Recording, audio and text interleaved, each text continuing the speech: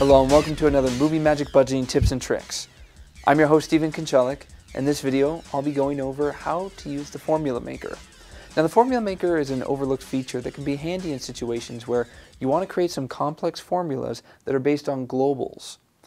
Now it can also be handy for when you want to see what numbers make up that formula. Let me show you how it works. So here I am in the details level of a budget, and for certain line items, you're going to want to maybe create references and calculations based on globals. So let's say this box rental, you may want to do your prep weeks plus shoot weeks plus wrap. Now one way to do that is you can type out that formula in here, and you can open the globals window and reference, what those globals are by looking up the name. But another way to do it, let me go ahead and close this window, is to bring up the Formula Maker. And that's this button up here in the toolbar. So I'm going to click on that. And it brings up the Formula Maker, which I'm going to make a little bit larger here. And what the Formula Maker allows you to do is, notice here it's got all the globals that have been created as buttons. So it's one big calculator with your globals in it. So if you want to do something like prep plus wrap plus shoot plus wrap, you can just click those buttons, and those are globals I've already created. So I can hit the prep plus shoot weeks, which is SW. And if you hover over it, notice there's a little bit of a calculate. It shows you what the calculation is. Plus wrap. Now, once you've got that calculation done, you can paste it into the cell by clicking the paste button right here, and make sure the cell is highlighted where you want to paste it. So I'm going to go ahead and paste.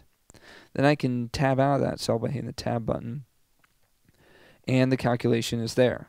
So that might be an easier way to do it, and it allows you to do some really complex formulas in here. We've got operators and numbers that you can add and multiply and divide along with all your globals. Now another nice feature about this window is if you're in a cell and you've already typed up a formula before, you can click these three dotted lines, and what it does is it brings up previously used formulas that you've used, up to 10 of them.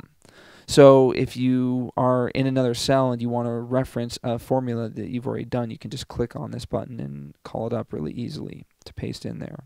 So once you select it, it'll populate this area, and then you would just hit paste. Another nice feature of this window is there's this display globals used in formula button. So when I click that, what it does is it shows you all the globals that are used in the formula and what their values are.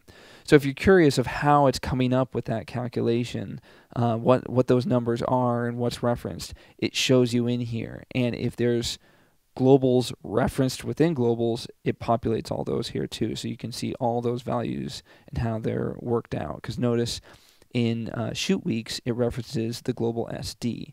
So over here, it's showing you what SD is, which is shoot days. And to get back to your globals, you would just click this hide globals using formula button, and that's the Formula Maker. So hopefully that will become another useful tool for you when creating your budgets. Now, is there a topic that you'd like to see in these tips and tricks? Or do you want to just send us some feedback? You can send that to moviemagic@entertainmentpartners.com. Also be sure to check entertainmentpartners.com for all our new products and services.